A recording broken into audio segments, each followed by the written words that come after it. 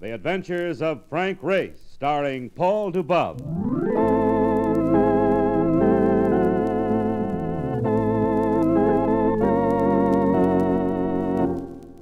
The war changed many things, the face of the earth and the people on it. Before the war, Frank Race worked as an attorney, but he traded his law books for the cloak and dagger of the OSS. And when it was over, his former life was over too. Adventure had become his business. The Adventures of Frank Race.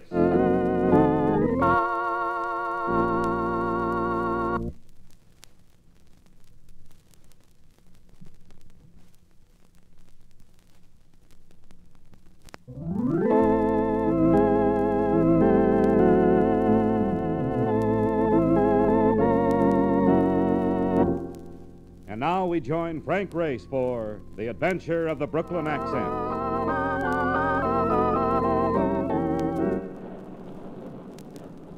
It was what you might call a damp night, the dampness being such that it persisted in sluicing down your neck and surging over your shoe tops. And as we sloshed along a deserted street, I caught a little moan from Mark Donovan. Oh, brother. Just slap me with a bottle of champagne and call me to Normandy. Cold, Mark? That noise you hear ain't thunder, friend. It's my choppers hammering together. This is the sunny south, huh? Look, are you sure we're still in the state of Georgia? I figured we walked enough to be just outside Montreal. I'm beginning to think I'm in a state of confusion. I keep getting the feeling that we've turned away from those docks. Have you heard the surf in the last few minutes? I don't hear nothing but a ringing in my ears. Probably the first sign of pneumonia. All right, you win. We'll go back to that cafe we passed in the last block. Well, now you're talking. And if the place has good coffee, I'll forget all about the pneumonia.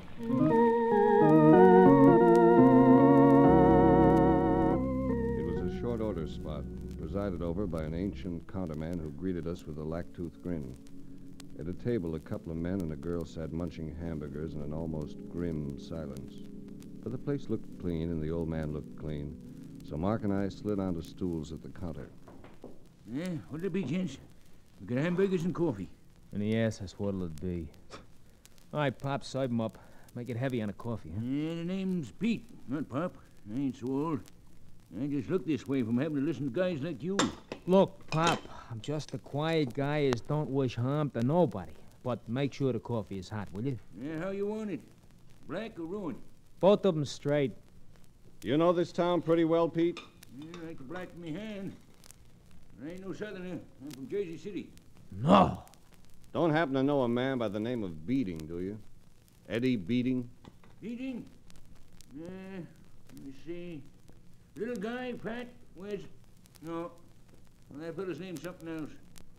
Does he live around here? Has a boat, a schooner. And that's another thing. To get to the docks, do we turn right at the door or left? Docks? Let's see now, the docks.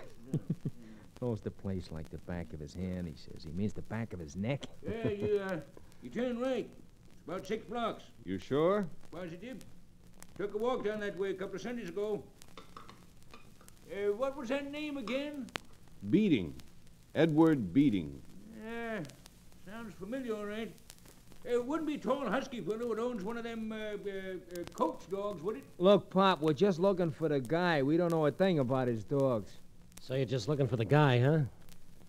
Why? This was no native voice either. This was New York. New York the hard way. Manhattan via the alleys, the pool halls, the second-rate night spots. He had a heavy beard line, and he stacked up as being husky. He stood eyeing us with the curiosity of a weasel inspecting a nest full of eggs. You heard me. I asked you why you were looking for Eddie Beating. You make it sound illegal. What do I have to do to get an answer? Extract it? Look, what do you think you got here, pal? A couple of pigeons? If you want to talk to us, keep it gentle. Or waddle back to your table. Both you boys feel that way? The words, though rather inelegant, express my reaction precisely. Jigger, Yeah, Roxy? come here.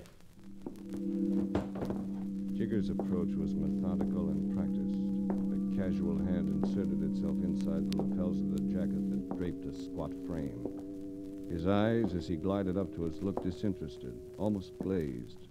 The stare of the professional gunman.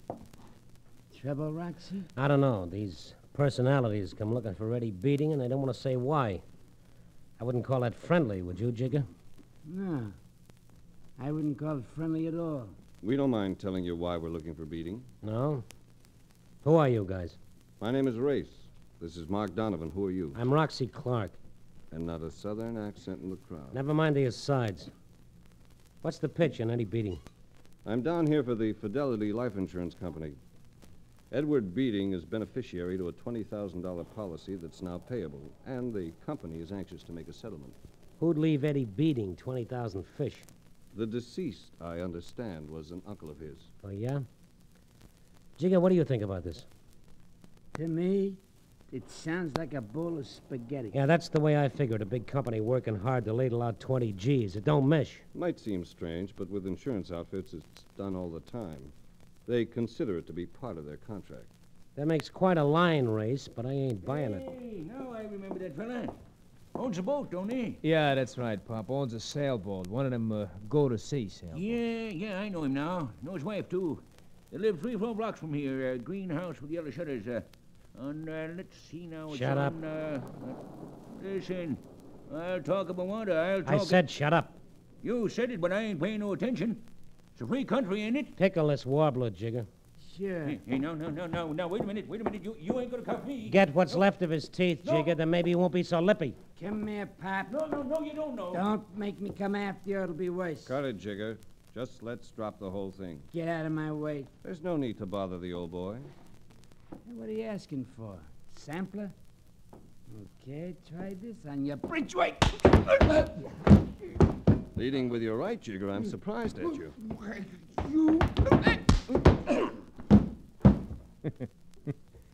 It'll always be the same, Jigger, even if you come in with an axe. Jigger, can you hear me? Oh, brother, is he stiff. Pretty handy with that stuff, ain't you, Race? I haven't met your lady friend, Clark, but I'd like her to know I'm sorry for the disturbance. Don't be sorry, Race. I always admire artistry. And that was sheer artistry. Wasn't it, Roxy? Susan, stay out of this. Roxy, darling, I've been completely quiet for at least 20 minutes, and that isn't like me at all.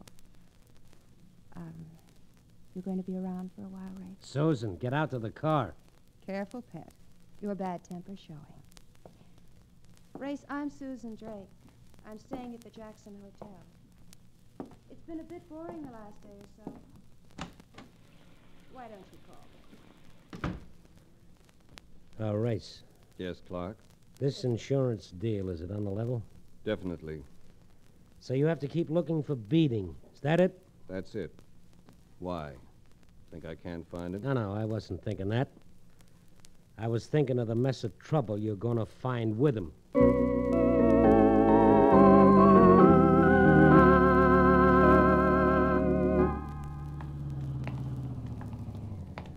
Hey, you there. Uh-oh. It's the law. Come over here. What are you doing out here this time of night? What do you have, a 7 o'clock curfew? Never mind the wisecracks, so I'll just take you straight on in. On what charge? Oh, we can work that out. Vagrancy, for one thing. No visible means of support. We've means of support, plenty of it. If I say you ain't, you ain't. So quit arguing. I'm sorry I said a word. I should know better. That's sensible. Now, what are you doing around here? I told him and showed credentials, which made it all right. He told us he was Gene Dinsey, chief of police, and we spent an hour leaning against his car listening to a confidential report on how he ran the town. It ended up with his driving us to the Beating house. There was an old-fashioned pull bell, and the door was answered by a girl of about 15. She looked startled. Yes, sir? Hello. Is Mr. Beating in? Not right now, but my mother's here, though. Who is it, Mary? It's two men, Mother. They want to see Daddy. All right, I'll talk to him. She seemed to be about 30. A handsome woman, even with faded makeup and a worried look about her eyes. What is it you all want? We're looking for Edward Beating. Oh. He's my husband, but he ain't here now. I understand he has a boat, a schooner that he operates for hire. That's right. But it's already under charter. Would you tell me where I could find it? It's called the Jenny D, and it's at Callahan's Landing. Go down Powell Street as far as the docks and then turn left. Oh, and if you're going there now, you could do me a favor. Surely. Well, if you see my husband, tell him to come home. He's usually here at 5, and it's almost 9. I ain't like him. Well, he's got me bothered.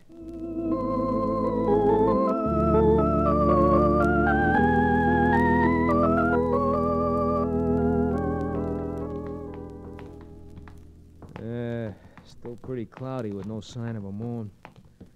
8 to 5 says we get more rain. That's a happy thought. Look, Race, what's with this guy beating when you do catch up with him? Now that we know he's here, can't we just let it go at that?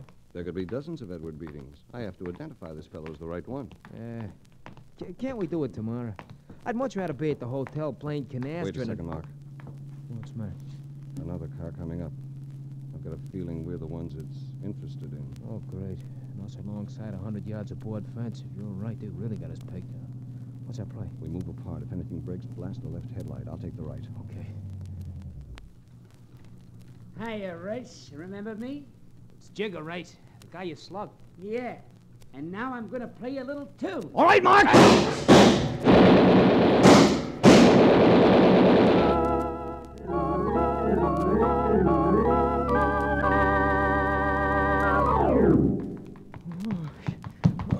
Up the alley and over the fence. I got the pail. Who's got the 10 cents?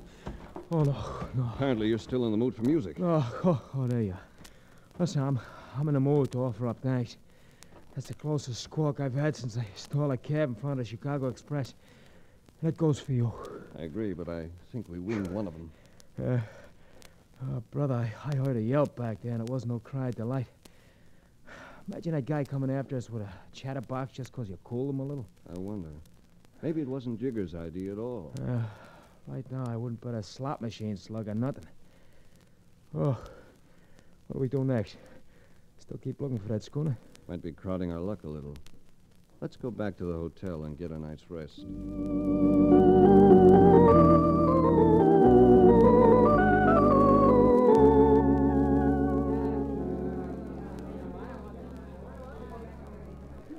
Race, come on, wake up. Will you wake up? There's something funny going on. What time is it? Come on, get with it. It's about 5. 5 o'clock in the morning and you want to chat? Go back to sleep. Look, chum, I'm not kidding. There's a mob or something outside. Can't you hear it? Yes. Yes, I do hear it. Sure you hear it. It's just...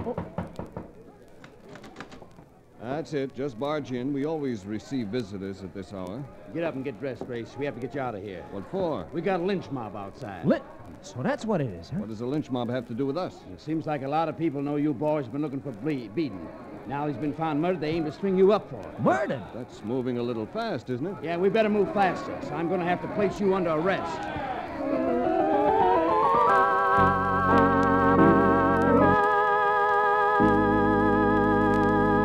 We'll return to the adventures of Frank Race in just about 1 minute.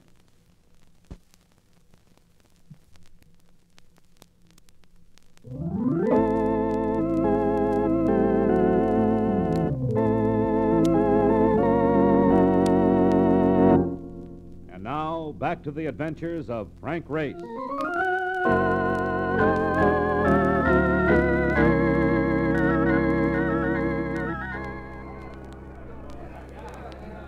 Here was a venture with all the qualities of a nightmare. One of those things where nothing makes sense. We'd been in town only 48 hours, and now we were threatened with lynching. I tried to figure the angles as I got dressed, but nothing gelled. Now, you fellas have got to cooperate on this. I can't guarantee to get you to safety. Will this be your first lynching, Chief? It will, and they ain't good for a man in my position. Yeah, well, they ain't good for guys in opposition either. Come election time, and one side won't vote for you because you tried to stop it, and the other side won't vote for you Because you failed to stop it. We understand. But there's something peculiar about this business, Chief. Yeah, I'd say there is. Just take a listen out here, Race. Most of the guys what you're doing the yelling have got Brooklyn accents. Are you sure? Are you kidding? Listen to them Bronx cheers we're getting. You'd think we were the Giants at Ebbets Field. There's your answer, Chief. It's not a real lynching party at all. It's a frame-up. What do you mean? Know a man by the name of Roxy Clark? I certainly do. He charters Eddie Beaton's boat. Know what he charters it for? Gambling. Brings down parties of them wealthy New Yorkers, and they go out for 3 or 4 days at a time. Ain't none of my affair as long as they do it on the high seas. Well, for some reason, Roxy Clark thinks I'm in his way. That's the reason for this phony lynching bee. Where did you get the tip that brought you here? I'm a woman. And her name? When a woman gives out information like that over a phone, you ain't going to get a name. She wasn't no Southerner. How do you plan to get us out of here? I ain't figured it yet, but I... Why don't you let us go by ourselves? Why don't I... Why, you'd never make it. We'll have a better chance than with you trying to buck that mob.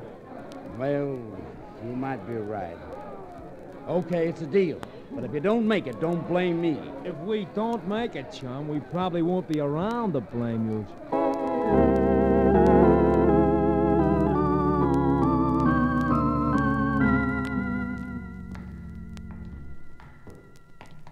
Oh, this guy Clark must have quite a mob with him. It's a big crowd. Start yelling about something, and you can always draw people who have nothing else to do. Look, tell me, what are we looking for in this cellar window? A door. And here it is. Take your hat and coat off. Hat?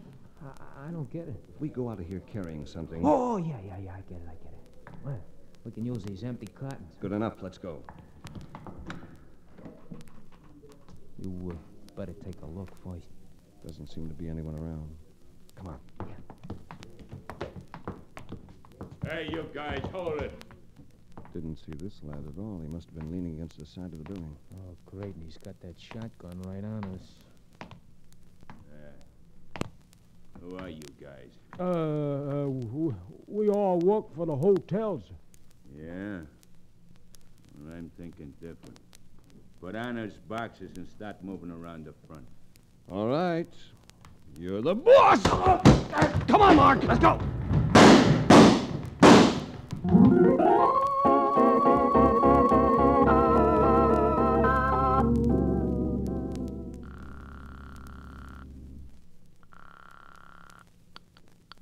Jackson Hotel?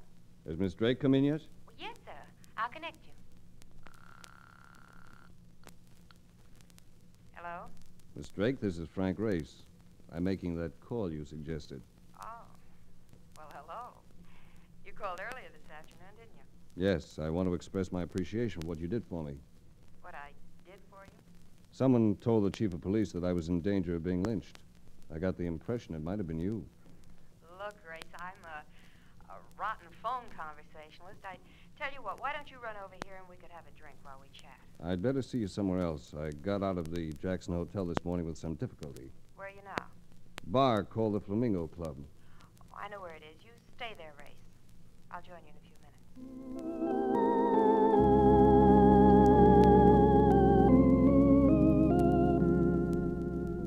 She took more than a few minutes.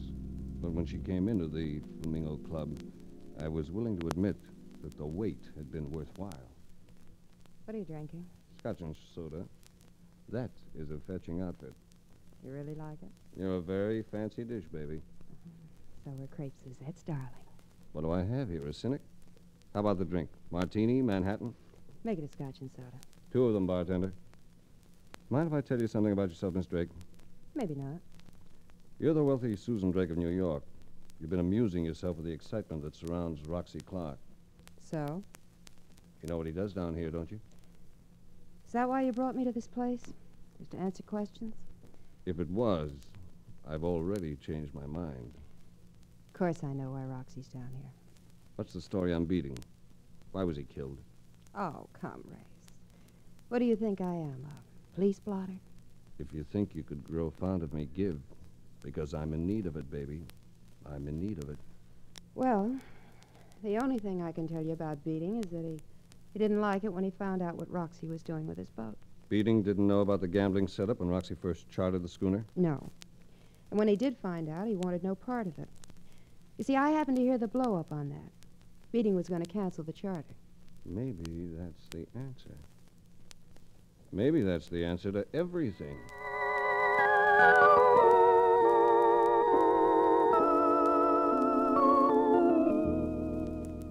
About an hour later, I dropped in at the Beating house. Mrs. Beating, swollen-eyed from crying, was baking pies. Just like a woman, ain't it? But I have to do something. They smell wonderful. I bet you're a fine cook. Well, I guess I'm pretty good. Maybe because I love it so much. I told her about the insurance, and a noticeable lift came to the depression that had gripped her. She got out family documents for me, birth certificates, and a marriage license issued to her and Edward Beating in 1938. But What about the money now that he's dead? Will it still come to us? Certainly. It belonged to your husband. Oh, excuse me, won't you? Hello? Why, yes. He's right here. It's for you. For me? Thanks. Yes? I had a hunch you'd be there. Guess who I'm with? Why don't you tell me? Roxy Clark. And he claims you didn't have nothing to do with that machine gunning deal. How about the lynching frame-up? Claims he did that just to scare us out of town. Wait a second. I'll let you talk with him. Hello, Race. That's on the level about the gunning. That was Jigger Mentone's party. Give my regards to Jigger. I want to talk to you, Race. This thing is getting sticky. No sense in me being hooked by it. Are you protesting your innocence, Roxy? I want to talk to you. I'm going back to the Jackson right now. Can you meet me there? All right. I'll see you there.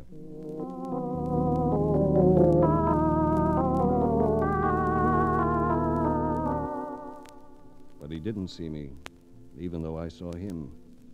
Because by the time I got to his suite at the Jackson Hotel, someone else had already been there. Someone who had put 2 bullets into Roxy Clark's body.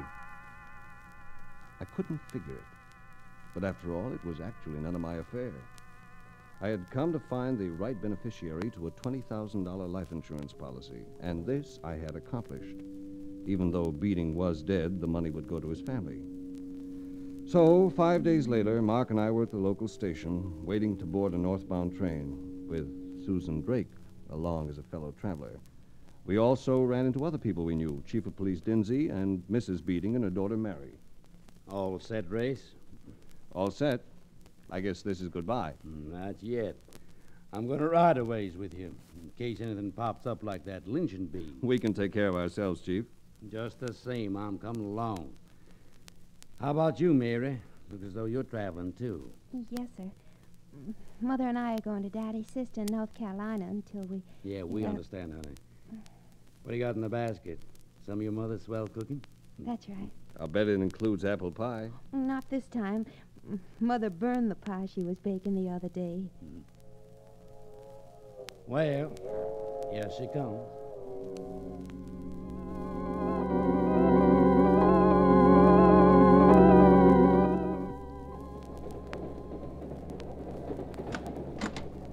Race, what are you doing prowling around in the middle of the night?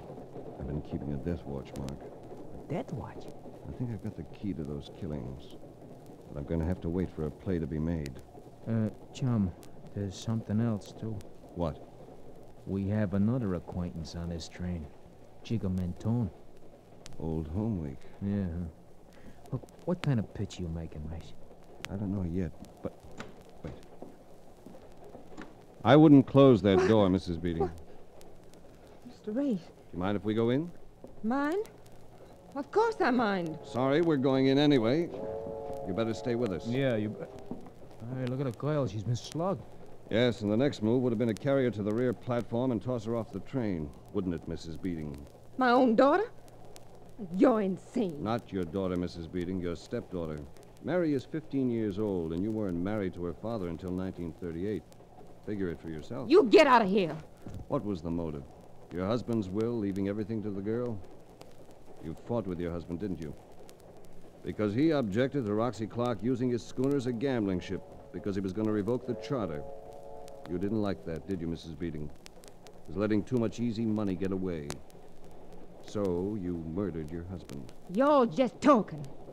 You don't know that. I know you killed Roxy Clark.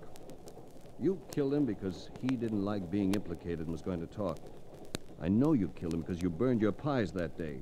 A good cook won't burn pies, Mrs. Beating, not unless she leaves them suddenly to kill a man, perhaps. Get some water for the girl, Mark. She should have plenty to say when she comes to. You ain't getting water for nobody. Move back before this thing in my hand starts talking. It's about time you got here. Sorry, Mark, I missed on this one. So you thought you'd cut in, did you, Jigger? What are we gonna do, Jigger? We can't shoot him right here. No, but I can do the same to them that you did to the kid. I owe this guy something anyway. Too slow again, Jigger. Yeah, well, see if... Duck right! Well, this time Jigger's jig is up. Don't try to get away, lady. Where did you find that pistol, Mark? Must belong to the lady. It was in this open bag right here. All I had to do was reach for it. Be ironic if it turns out to be the gun that killed Beating and Roxy Clark, won't it? Yeah. I'll get the water for the girl from this sink. All right. Hey, you know something, Race? This has been a funny deal. We started out to find a guy in a boat. We never got near either one of them. Race, what's going on? Give me a hand with this girl, will you, baby? You smell good. Race, never mind the perfume. What's been happening? Something rather unpleasant, baby. But you know, before we reach New York, this trip may turn out to be most enjoyable.